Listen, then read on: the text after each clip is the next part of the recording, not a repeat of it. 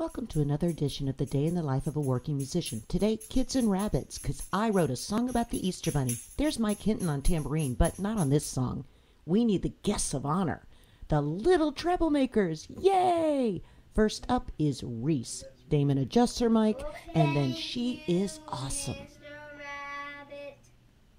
Great job, Reese. Next up, we have the professional Owen, who knows how to adjust his headphone mix. And then with his teacher Tim's help, he knocks it out of the park. Then we have Charlie. His teacher Tom determines that Charlie needs to warm up with some Queen first. Hey, who doesn't? And then he too hits a home run. Lots of baseball analogies here. Go Charlie, go, go, go Charlie. Then we have Guthrie. She needs to get her bearings with Tim, and then she too ably lays down a vocal track for the ages.